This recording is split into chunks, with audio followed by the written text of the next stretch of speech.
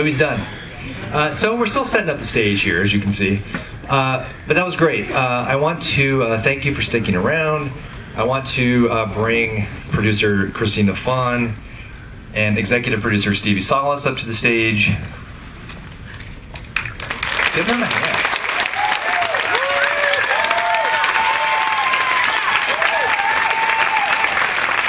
We'll get another chair.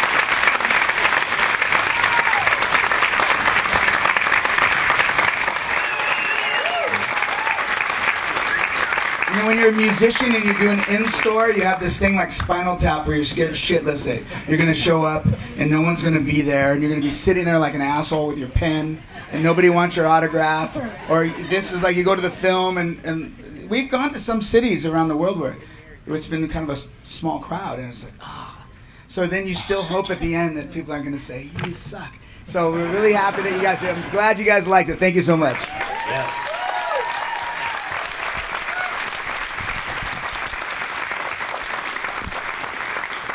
So as I alluded to earlier, I loved this movie.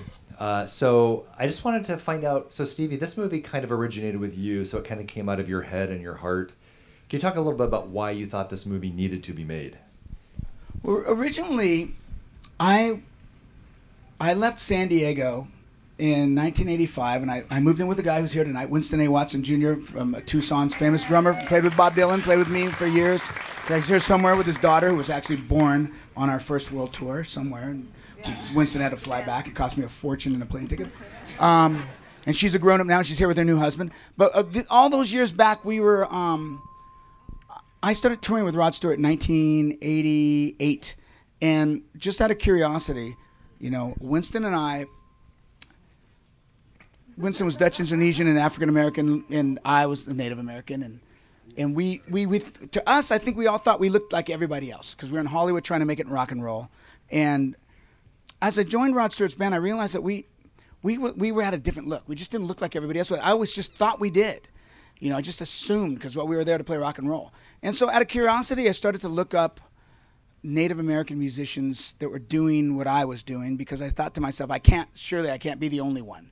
And but when we were young, in those years in the 80s, Winston was a huge fan of Randy Castillo from Ozzy Osbourne, who you saw in the film tonight, because the Wombleys would come to Tucson and the Wombleys would come to Phoenix to play, and Randy Castillo was a hero to Winston.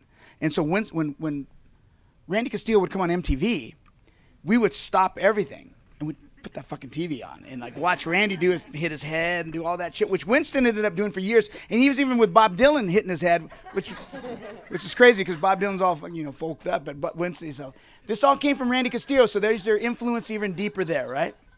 But so this started way back then with some of that, and just out of a hobby, I started to want to know more about what other Native American musicians there were. And ironically, while I was playing for Rod Stewart, I realized that I was playing guitar parts by Jesse Ed Davis, who 10 years before me was Rod Stewart's guitar player. And so it just became like a hobby, really. And then later on, as I became older, I wanted to do something that would... I realized a lot of Native Americans didn't have a lot of role models. So I thought, well, here's some amazing role models. And that was just the goal then. Let Native American people know that they have some heroes here. And so we wanted to make a film about heroes. And as we were making the film and as we created this exhibit at the Smithsonian first, we uncovered all this other history that you saw in the film. And we realized that not only were these guys heroes to the people that we've always called our heroes in rock and roll, Jimmy Page and Jeff Beck and Eric Clapton. Eric Clapton's writing me, telling me about how amazing Jesse Ed Davis is. You know, they used to call Eric Clapton God, right? That's what they used to call Eric Clapton, God. And so I thought, well, Eric Clapton's hiring Jesse Ed Davis to play on his records. Well, what's that make Jesse Ed Davis? So that's how this thing happened. And we ended up by accident changing written history as we know it.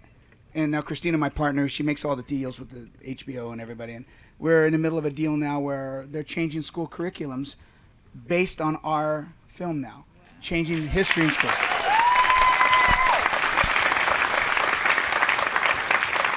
Also, I've been producing Native content for a long time. Resolution Pictures is based in Montreal. I'm not Native. I'm Jewish, Hungarian. We wanted to to make this film, and I think Stevie agrees, like we wanted it to be a celebration. A lot of Native content is always or often sad or depressing or political, and I think this film, we really wanted it to be a celebration where there was a lot of joy and positive, just a positive vibe to it. So I think we were successful. We wanted to make a hero about movie. We want to make a movie about heroes. We don't want it to be, you stole our land, you stole our music, you screwed us again. We just said, no, forget all that, forget all that. Let's just tell you about these amazing guys and women in this film, and that was our goal. And it is political inherently, but it also you get it automatically, yeah, exactly. Without us having to shove it down your throat. Yeah, yeah. So, Christina, you also produced a great film we were talking about earlier called Real Engine, which we showed here at the Loft. They saw it. And it's a great bookend to Rumble, I think, because it's about the Native American depiction in Hollywood movies, but without big stars. I think that's how you described it. Yeah. Well, Real Engine, I think, was a film that we did to, just start off the whole discussion about how Native Americans are portrayed in entertainment and movies, and there was a lot of stereotypes, and we wanted to, the way we did it, we did Real Engine is that we wanted to include humor and to make it funny, and so that way people won't feel bad and it would just be inclusive. And I think that's the main thing that Real Engine did. And then, so Rumble came after when Stevie and I met, and we decided we're going to do this film, Rumble, which was, 5 years of very difficult filmmaking. Yeah. And then, so, I mean, it was both films were very, I guess, gratifying in a lot of ways, but they were both difficult to make. And I think that both of them had a lot of entertainment, a lot of humor, and they were both celebrations. The thing is that I didn't want to make a film. I remember watching films as a kid where, you knew about the African American experience and the development of rock and roll with Little Richard and Robert Johnson, and we all heard stories about the white experience of the development of rock and roll with Elvis and the Beatles and Bill Haley. But I wanted to tell the story of the Red experience that was really, truly a valuable experience. And I didn't want to see, I remember seeing a film once where an African-American musicologist said, Elvis was a racist. He stole everything from Little Richard. And I don't know if that was true or not, but it came from a negative spot. And I didn't want that. I wanted to say, you know what, if Steven Tyler was influenced by Jesse Ed Davis, then I'm just going to have Steven Tyler tell you. So that way you can say, well, if I told you, going like, but if Steven Tyler tells you, if Eric Clapton tells you, you're going to be like, well, I should maybe think about this seriously. And that's why. And it was because of that, dancing around star schedules. It took 5 years to make a film because like Steven Tyler would call and say, meet me in L.A. tomorrow. So you'd go to L.A. tomorrow, and then you go, I can't do it today. And then tomorrow at 4 o'clock. I can't do it at 4 o'clock. And then finally on Thursday, it'd be like I'd been there all week, and he'd be like, sorry, I can't do it. I'm playing the Hollywood Bowl tonight. It's bad, Stevie. So then luckily I knew him enough, and I knew a lot of these guys enough from working with them since I was a kid, all these superstar guys that I get to work with. And I could say, fuck you. It's like I'm here all week, we don't have a lot of money. It's a documentary. And he's like, God damn it, okay, come, can you be here in 5 minutes? And I say, yes. So I'd be at the beach in Santa Monica, and he's at the Sunset Marquis. It takes me 45 minutes to get there, but I'll be there in 5 minutes. So I'd get there, he'd be an hour late, and he goes, you got 5 minutes. And then he would talk for 2 hours. So that's what it was like. And in a roundabout way, Jimi Hendrix was very instrumental in getting this film made. Is that right? Christina, I was living in Canada for a year, and Christina and Catherine, the director, invited me to a thing called Hot Docs, which ironically 5 years later, our film won Hot Docs. And they had me stand, and it was very cool actually, because they gave us $50,000 when we won. It was amazing. Well, we won for Best Canadian Film, or the Audience Award for Best Canadian Film, and then we won for the overall Audience Award at Hot Docs. So that was pretty amazing. It was pretty cool because it's the biggest documentary, one of the biggest documentary festivals in the world. But they had me sit down in front of every network, AMC, the History Channel, all of them, and they just had me sit boom, boom, boom, boom, boom. And every network said yes when we pitched Rumble. Every network said yes. So then Christina had the task of trying to figure out, okay, if PBS does it here and it crosses the borders, all the stuff that a producer like Christina has to deal with. And So PBS was we never thought we'd be in the theaters. We just thought we were going to make this really cool film and it would be on PBS, on Independent Lens, or something really credible and cool. And that was good enough for us, I thought, right? So the guy from PBS was an African-American man who ran PBS. And he called up, I think he called Christina, and he says, Jimi Hendrix? Are you guys kidding me? He's like, that's kind of a stretch.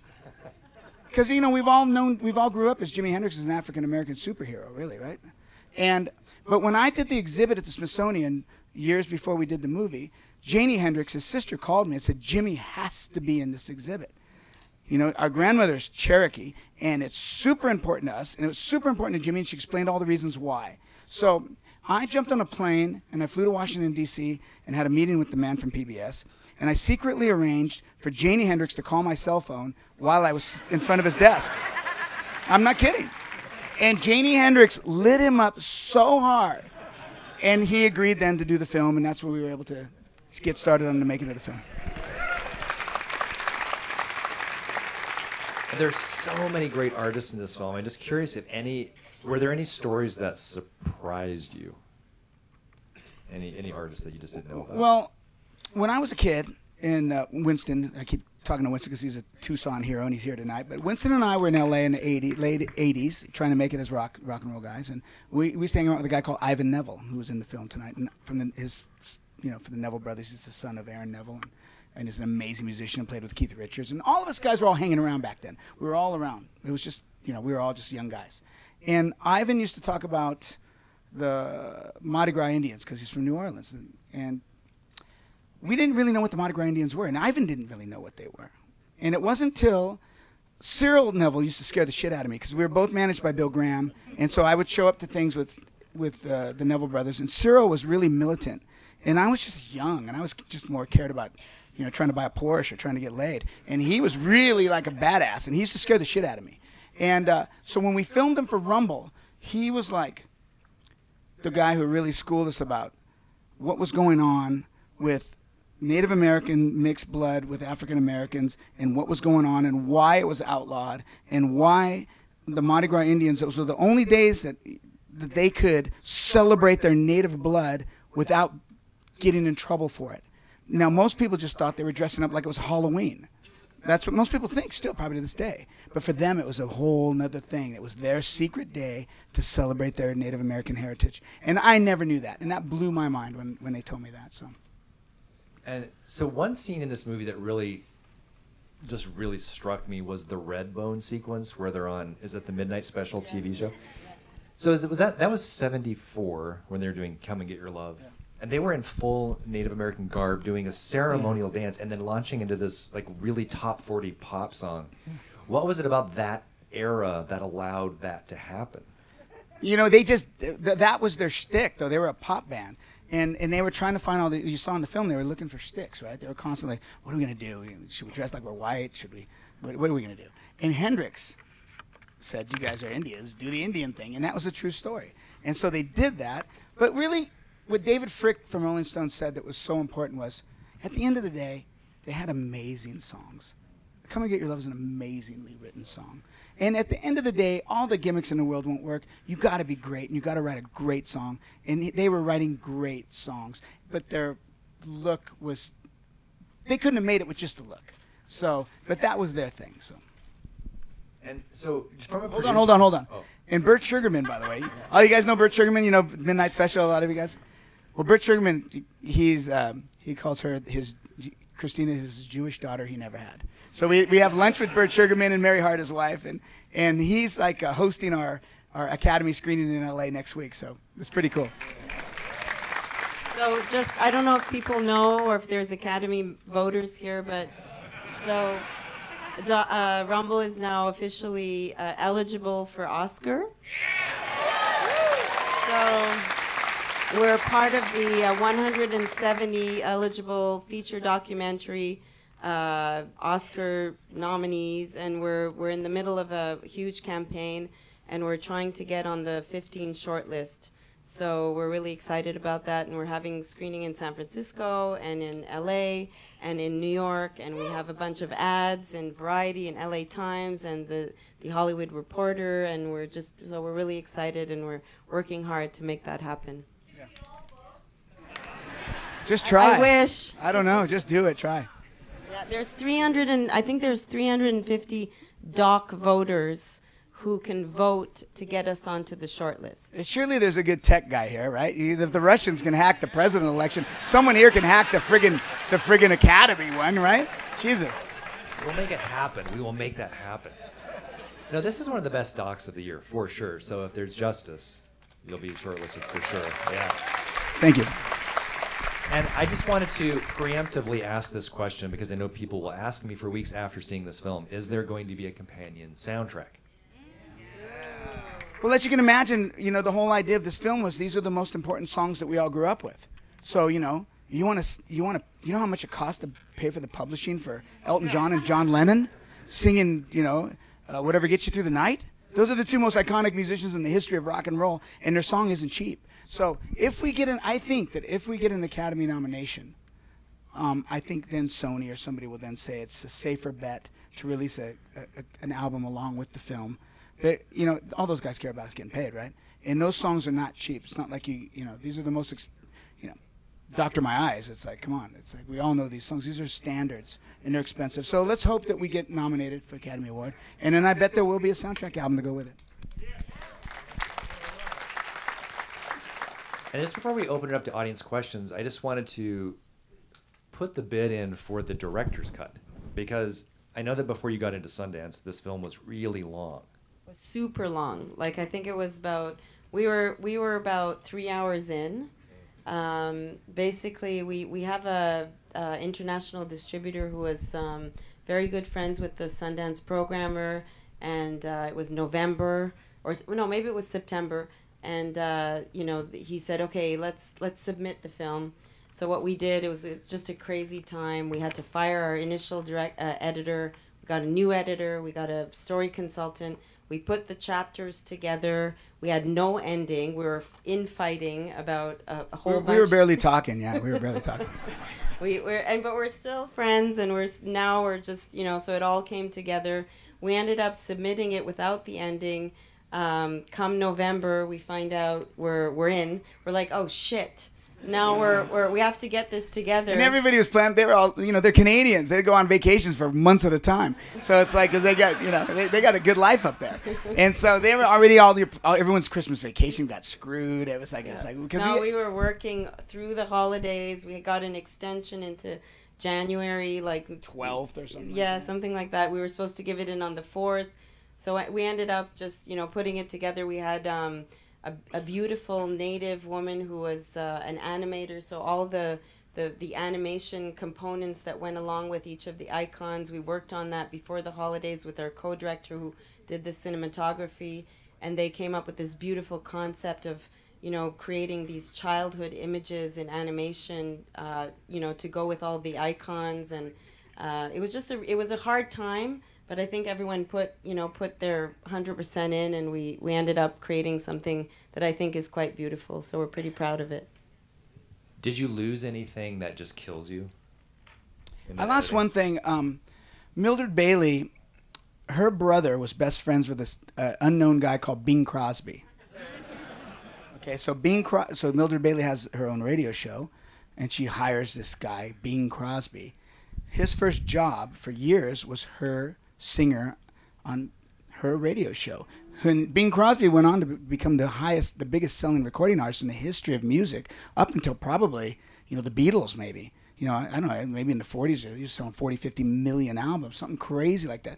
And we just somehow never got Bing in there. We had Tony Bennett, and he was so amazing, and we just couldn't fit it all in. And there's another little piece, like little gem that we didn't get in was the John Lennon tape. Oh yeah, that so that was John Lennon and Jesse Ed Davis were really great friends, and we believe that the reason that Jesse Ed went back to using was after John died, he went into a depression because John had called his phone and left him a message the day he actually got shot. And Jesse didn't listen to his answering machine. His wife had the message still until 4 days after the fact. And our theory was, and his wife's theory was, this is what happened, and he went into a depression. And we actually have John Lennon, like, up yours, where are you at? Yeah, they all had nicknames for each other, and it's John Lennon. And we didn't get it in the film. We couldn't quite figure out how to do it with the right amount of taste and the right, to make it really make sense. But we have all these things, and maybe one day we're going to do like a 8 or 10 part series in depth, because each one of these guys that you see in the film, you see not Johnny Ramone, you see Marky Ramone talking, 2 lines. Well, we got an hour of him. We got an hour of every one of these guys. So one day we want to do an in-depth version of this in a mini-series type of a thing, and then all those things are getting. Are you ever going to write a book? You have stories for years. I got a book out already. It came out like 4 years ago. Yeah, go on Amazon. Go to Amazon. It sells really good too. And Winston's in it. Where are you, Winston? It's your night. Yeah, it's a story about when I was a kid, and I got this gig with Rod Stewart, and I didn't know what I was doing, and I almost got fired every week. But because there was no time to fire me and replace me, I never lost my job, and somehow I made it through the year. And Winston and I got signed to Island Records, and it was. But it's what the book's about. So, and it's full of those kind of stories, because really, it's called When We Were the Boys, and it's about. Carmine Rojas was Rod Stewart's bass player, was David Bowie's bass player, and I was a David Bowie fanatic. And Carmine's poster was on my mom's wall, and now I'm in a band with the guy. And it's a story about being young and being stupid, but figuring out how to get through it. And then I talked about 3 years later all the things I learned from Rod, playing with Jagger, playing with music directing at American Idol, or any of these things that I learned. Everything I learned in that foundation was there, and that's what the book sort of talks to you about, sort of this. Being a kid and figuring all these things out, and it's kind of a funny book because I make fun of myself a lot, which I should have, because I was an idiot. But the funny thing is that when we went to Sundance, Stevie had already booked a tour in Japan, a very big tour where he had to make some money because there's no money to be made on documentary films. So he wasn't able to be at Sundance, but we beamed him in. But we didn't think we were going to get in Sundance, so I didn't give a shit, right? And then I'm like, oh my God, we're actually going to be in, and I can't be there after working on this friggin' film for 5 years. And so they're there partying, and I got some of my Native American friends that are rich to put on this huge party, and Taboo from the Black Eyed Peas DJ'd, and they're partying their ass off, having a great time, and I'm stuck rehearsing in Japan. I was so pissed off. And they won, so they were all celebrating. It was like amazing. Does anyone have any questions for Stevie and Christina? How about right here? I always loved Contact from the Underworld with Red Robbie. Did you talk to Robertson about that? To me, when you were talking about Redbone doing that on stage, where they would have the people in the just costume and then go into this wonderful rock. Yeah. But that was this amazing combination of really extraordinary native music with really beautiful kind of folk. Well, I'll tell you something about that, because that's Robbie Robertson, obviously, right? Yeah. Robbie says the classic line in the film that really sets the tone for human beings during this era, which is, his mother said, be proud of who you are, but be careful who you tell that you're Native American. Robbie didn't feel safe. Or even for Robbie to come out and become, I didn't even know he was a Mohawk, and I work on Six Nations, and he's from Six Nations. He did not let it be known, like many people always say to us around the world. How did we not know these stories? Because nobody wanted to be a Native American when my grandparents were coming up in Clifton, Arizona, in the Apache land there, and nobody wanted to be there because only bad things were happening to Native American people. And so Robbie, in 1987 to do this. Maybe it was 98, 90s. I meant 97, 98. Yeah, I'm sorry, not 87, 88. And so for Robbie to do that, it took him a long time to decide, I am going to celebrate this part of my heritage. And then as he says in the end, well, you wouldn't let me talk about it before, but now I'm going to talk real loud. And that's what he was talking about. That's what he was talking about. Yeah, Robbie's, and he's Robbie Robertson. He's a legend. He's amazing. Yeah, so. There was a question back here. Yes.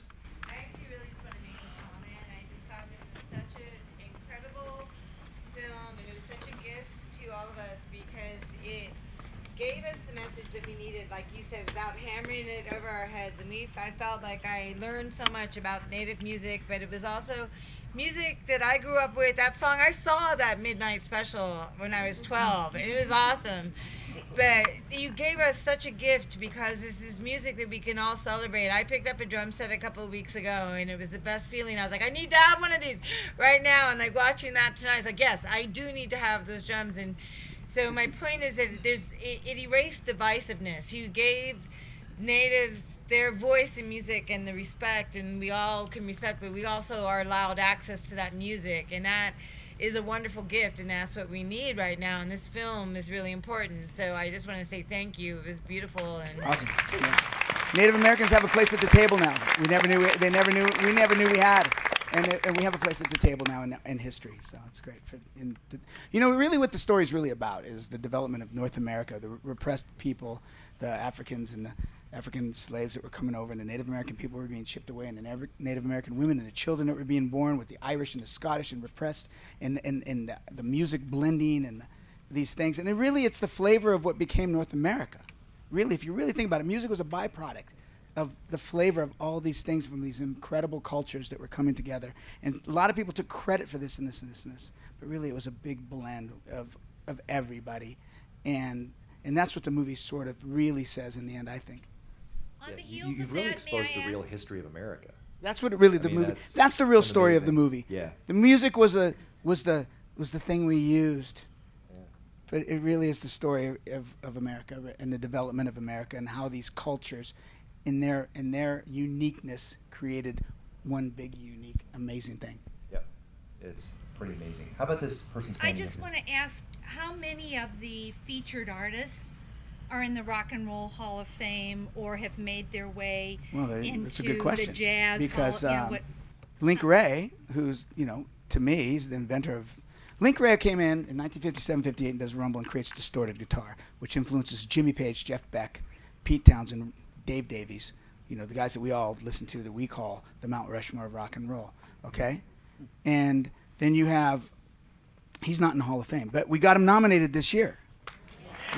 And people can vote, but it's got the voters. I was with Slash the other night, and I'm not trying to name drop, but he's a pal of mine. And I was with him in Toronto the other night, and he says, I voted for Link this year. So people are talking now, the film's bringing up the discussion of why on earth isn't Link Ray when Jimmy Page, Jeff Beck told me one time that he and Jimmy Page were 17 years old at his mom's house, and they used to jump around on his bed playing air guitar to Link Ray. It's like, that's crazy, right? It's like Jeff Beck and Jimmy Page. So, and the other thing that was also crazy, is that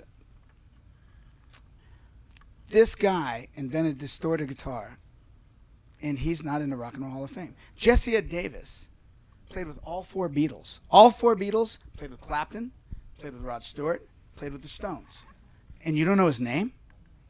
Anybody else, you'd know who the fuck that was, right? So there's a little something going on there, and we're changing it, and the people are changing it, so it's all good. And the great thing is that all the artists that we love, they're the ones that are really changing it because they're the ones that are standing up and saying, yeah. But there's some artists that are in the film that are in the... Only Robbie Robertson. Oh, LEDs. No. So next week in LA, if you guys want to come out, we're doing a screening, and Elliot Easton from The Cars is this year on the ballot, and he's speaking with us. Wayne Kramer from the MC5 is on the ballot, and he's speaking with us. And... they're not Native American, but the only person I believe in our film that's in the Rock and Roll Hall of Fame is Robbie Robertson. Oh, and Jimi Hendrix. I'm sorry. Yeah, I'm sorry. Yeah. I just wanted to ask about the final scene, the Standing Rock footage. So that's such a great way to end the film. When did you decide to do that? Like, what was your kind of purpose with that? We were fighting about the end of the film. You weren't fighting with me. She was my only ally, really. The director is incredibly creative, Catherine Bainbridge. And her daughters had went to see a local Canadian band that were kind of a hip-hop band, and they got a good buzz in Canada. And she goes, we should do this because it shows that the future. And I go, bullshit. That's not big enough. It was not the big Tribe enough. Called Red. Yeah, but I'm not trying to put Tribe Called Red down. I mean, they're friends of mine. But it was not right for this film to end on that. Ironically, many years ago, Taboo from the Black Eyed Peas had contacted me, and he'd sold 60 million records, and he's like, my mother is Shoshone, and my grandmother's Shoshone, and I want to learn more. So I did for Taboo what Randy Castillo had done for me. And I brought him out to Indian country, and I started taking him around. And Taboo, ironically, without me knowing it, went to Standing Rock and did that whole thing. And that ending scene that's in our film was shot a long time ago, but this year it won the Video Music Award at the MTV Awards for that song, and Taboo won an MTV Award for that particular piece, which is the end of our film. And Taboo took it upon himself. He's got a lot of influence, obviously, with the younger people, because I'm old as dirt now. So nobody, I talk to young people, they don't even know who Rod Stewart is. So Taboo has a lot of influence, and so he grabbed all those kids up there at Standing Rock, and he created this music, and it's been a great thing because he's opening eyes to young people. But I think also, like Stevie was saying, we were having a lot of trouble with the ending just because of trying to keep it as a global success story and a global purpose in the film and what was going on at the time. And Standing Rock was going on at the time, and so as he was, it was a protest. It was a protest, and we included it as another celebration. And then again with the difficulties of creative people, just working together and figuring out what the right thing was. And so Catherine and I had long hours discussions about what we should do, and then we had our co-director, who was also the DOP, working with an editor, and then finding that beautiful video clip and footage of Standing Rock, and then we just thought, okay, that's just such a perfect ending to the film, where it made us all feel very empowered. And it tied into history. It tied into Wounded Knee. It tied into all the things that Native American people were known for, being on the front line, and it showed that they're still on the front line. Yeah. So that's what it really made a lot of sense, and how we didn't see that so easily, but now we're geniuses now. So. Yeah, it was a killer ending, and that was the right way to end it. Also, just so you know, on Wednesday night we're showing Awake, a Dream from Standing Rock, which is a great new documentary. Myron Dewey, the director, is going to be here. So please come to that. That's Wednesday night at 7:30. So we're kind of getting ready to wrap up. Are there any more questions for Steve? Okay. First of all, to answer the question you first put, there is a Spotify playlist, which I started. No, yeah, we did that deal, yeah. And it was little Steven, actually. Steven created that, and he gave it to me in New York. Hey, Stevie, baby. He calls me Stevie, baby. Stevie, baby. It's like him. No, yeah, he does it. He calls me Stevie, baby, even in emails. Stevie, baby. It's Stevie, baby. I swear to God. If you see him like on Sopranos, that's really what he talks like. And he made that. I gave this. He goes, wow, I made this, and he handed me the 2 discs. We were at the Film Forum in New York City for a theatrical opening, and he showed up to speak with me, and he gave me those CDs. And I go, God, I can't believe you did that. He's a busy guy. He goes, well, I didn't actually do it. I just made a list of the songs and told the guy who works for me to do it. So, but that is his list, and so when it came up and people were talking about a list, I said, just use Stevie Van Zant's list because it's amazing, and he's a genius. I mean, I love Stevie Van Zant. So I was also going to say, I was surprised not to see Tribe Called Red in this because they're awesome. Yeah. And also just that the music really touched my spirit, and the whole film is amazing. See, it wasn't a film about Native music. It was a film about these musicians that, against all odds, influenced everything that we know. So that's why Tribe Called Red or Derek Derek's in the film as an actor, but it wasn't about. It was about the influence that these guys had on all the music that we listen to today, and was the story. And that's why the ending with Tribe Called Red wasn't working, because although they're amazing and they're super talented, this was about influence. This was about, if you listen to John Lennon and he's influenced by a Native American musician, and people need to know that, right? So. There's a question over here. Yes, please. Yeah, I was very moved by the group of women vocalists. At one point, I was very moved by the group of women vocalists. I think it was a quartet, and it was just beautiful, moving, but also just something I had, a sound I had never heard before. It was just stunning. If you gotta go buy their records now. If you could just talk a little bit more about that group, and also, about Link Ray, the obviously hugely influential riff. You can't overstate it. But then recently, I discovered he also did some sort of sing-songwritery Americana roots albums, maybe 10 or 12 years later, that also are now getting recognition. So could you talk about the sort of other Link Ray work? Link Ray's an interesting story because he was like this guy that wouldn't go away. if you really think about it. Okay, so in 1957-58, he creates the distorted guitar, and he gets banned for inciting riots, even though there's not one lyric on the song. Okay, and he's such a great Indian. I mean, that's a great Indian story. And so then he kind of goes away for a while. He influences Townsend and everybody, and they go on to become huge. Jimmy Page becomes huge. The Yardbirds, everybody becomes huge. And you forget about Link Wray. And then all of a sudden, punk rock starts in 1978. There's Link Wray with Robert Gordon in New York City with Steve Jones and everybody. They're going back to that. It's almost like punk rock. If you really think about it, a lot of it had 50s sensibilities to it. Eddie Cochran, these kind of guys were heroes to punk rockers. And Link Wray's right there touring with Robert Gordon, and he's in the thick of it, and probably in his 40s already by this point. Okay, so he's there at the birth of punk rock now. So he's the birth of music and rock and roll. Now he's at the birth of punk rock. And then he disappears again, kind of gets lost in the shuffle again for a lot of years. Makes some cool records people don't know about, don't hear, no relevance because people are off on other things. And then Robert Rodriguez, the great filmmaker from where I live in Austin, Texas, starts getting some power, and he puts Link Wray in scripts. This one guy says, I think I'm Road Racer. Was that Road Racer? Where Arquette, what's his name? David Arquette says, when I want to be like Link Wray. And the girl's like, who's Link Wray? And he goes, he's the coolest.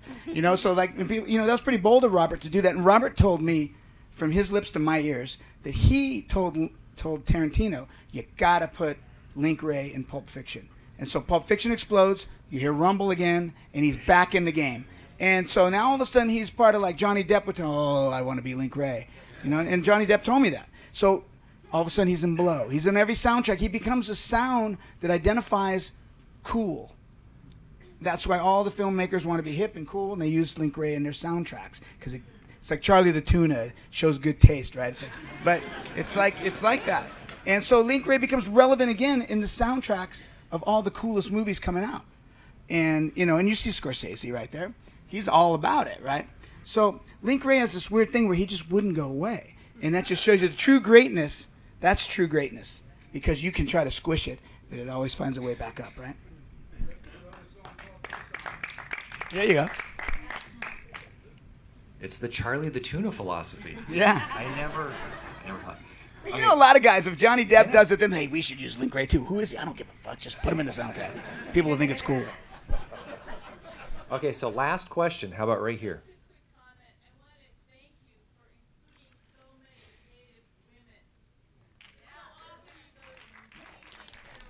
It wasn't a gratuitous thing. I mean, they earned it. I know that, but that doesn't mean they're always represented. And it was just amazing to go to something that had a gender representation. Well, I'm going to tell you something right now, okay? I made a film with a production company called Resolution Pictures, and it's all chicks. And they're Canadian chicks, so they're even more hammering me constantly. And they're pretty like, and Buffy's everyone's hero. Buffy St. Marie is, she's probably got 50 or 60 songs that have been recorded as a songwriter from everyone from Elvis Presley, Glenn Campbell, to Courtney Love. And people don't even talk about that. She's an incredible songwriter. So these people earn these things, and they are who they are. We didn't discriminate. We didn't try to say, let's try to get a balance. There was just only a few. That shows you how beaten down things were, So now because of these 13 or 12 or whatever it was, there's going to be 24, and there's going to be 48, and there's going to be more and more and more, we hope. Because we hope the film inspires everyone to understand that anything is possible. And if these guys did it in the worst of times, then anything is indeed possible.